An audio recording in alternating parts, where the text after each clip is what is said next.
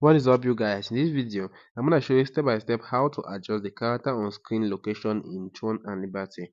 For that, you're going to have to follow my instruction very carefully.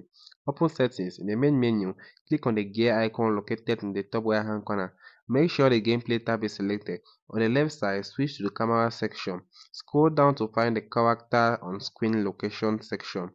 Then adjust X and Y position. The X position controls the horizontal location and the Y position controls the vertical location of your character. You can use the plus and minus button to adjust this value, or you can click and drag on the screen square to reposition your character manually. If you want to recenter your character, set the X and Y value back to 0. And that's it, guys. Thank you for watching. Don't forget to like, subscribe to my channel, and I'll see you in my next video.